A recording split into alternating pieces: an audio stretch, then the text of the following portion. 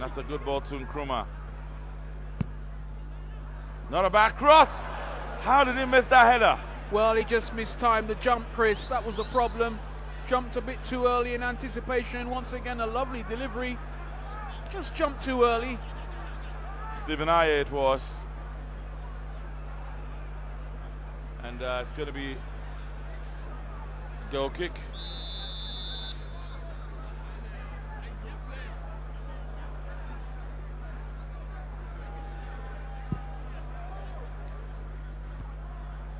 Ball headed there.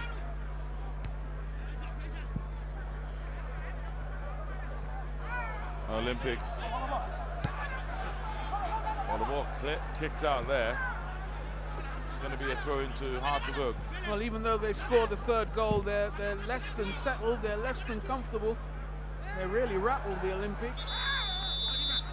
The ball already out as a corner kick. And I think Felix Baffle doing quite a bit. That's their board secretary, Ernest Thompson of Hearts of Oak, to extreme right.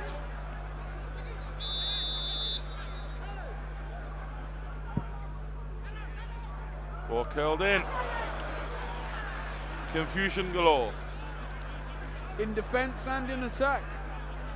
Was this sweet, lovely ball comes over. There's no communication, is there, between the two of them? None at all.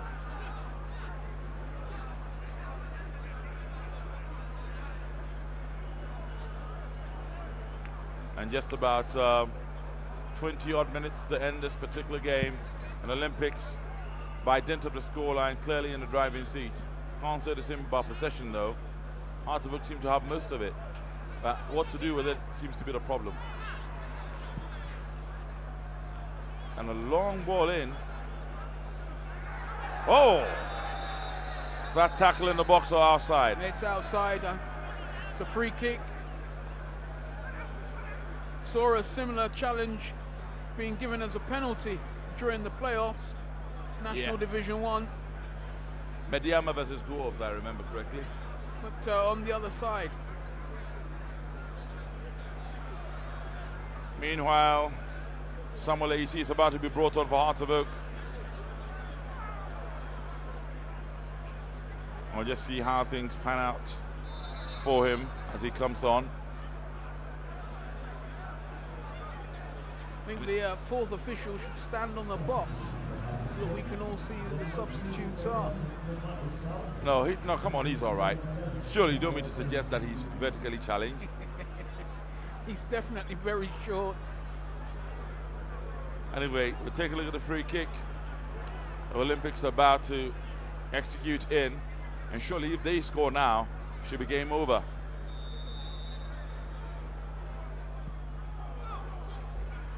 And why did I even get my hopes up?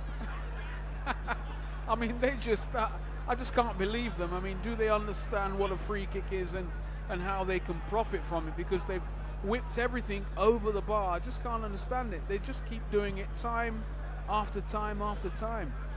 But meanwhile, a bit of an attack there, cut out by Hearts of Oak.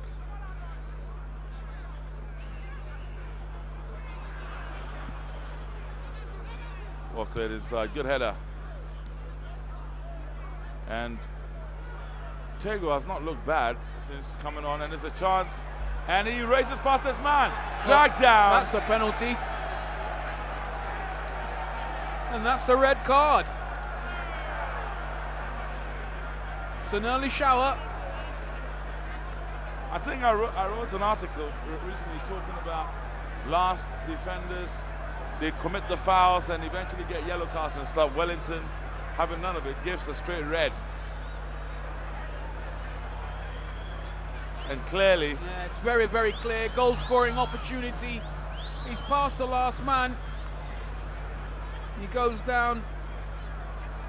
And we'll have to wait and see whether Olympics will convert their penalty. And if they do, my money is on them taking the Millennium City Challenge Cup. It's all about who's going to take it. Is it Tego? Dormant?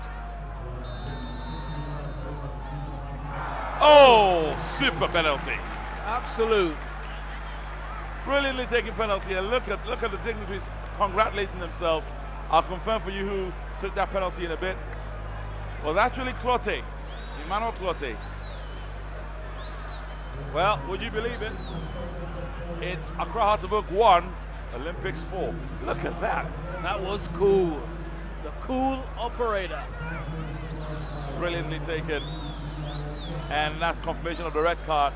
So Hartlepool not only are down by 4 goals to 1, but they're down to 10 men. Is it damage limitation, or are they going to go all out? Well, I think they've got to go all out. There's no damage limitation that can be done now. 4-1. And Olympics. Lotte, Tego. He has really revitalized Olympics since coming on. Good skill. Does very well. Going forward. The referee spotted that he was going to go down, so allowed play to continue. Good decision by the referee. And that's Felix Baffo trying to lay off that ball. Edmund Sechi close to losing that particular ball, but eventually gets help.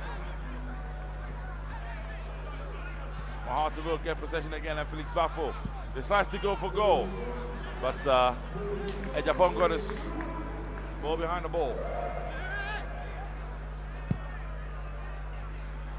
And clearly someone can't deal with the spectre of Olympics leading Hearts by 4 goals to 1. And so he's screaming into another microphone that is audible and can be heard.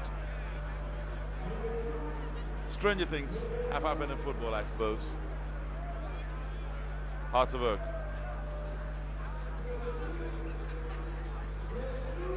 And Ishmaelai. Good skill there by Abanga. Went down, it's a free kick to Hartlepool. Yeah, you're right. I don't think he has 0.5 of a pack. I think the entire pack is gone. I think the entire pack is gone. Yeah, you could be right. Of course, Hartlepool, Abanga. Oh, too much weight behind that particular pass. Goes out. Been doing his best in the midfield. Certainly got great potential to watch next season. Him and Ishmaelai in the midfield. Certainly something that can be looked out for.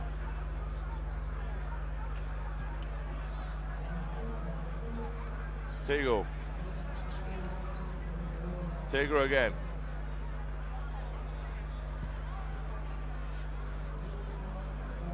And look at that, Clote.